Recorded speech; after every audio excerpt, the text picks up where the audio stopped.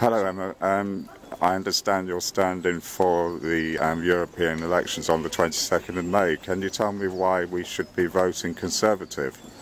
Well, if you want to see real change in Europe, people doing real work, getting real results, for real reform, and then giving the British people their chance to have their say on Europe in a real referendum, then you must vote Conservative. We are the only party that are committed to delivering that vote to the British people, that want to bring powers back from Brussels and then give the people their say in a vote. There's a whole generation of people not been given their chance to have their say on Europe, and it's long overdue, so I want that to happen. Please vote Conservative on the 22nd of May.